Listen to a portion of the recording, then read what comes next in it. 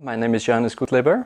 I'm in charge of the MedAustron Control System project at CERN, and we are working together with the Cosylab company since the year 2010. We have established a framework contract with them, so we form a big team, the Cosylab guys, and we at CERN to establish this project and to bring it to a successful completion.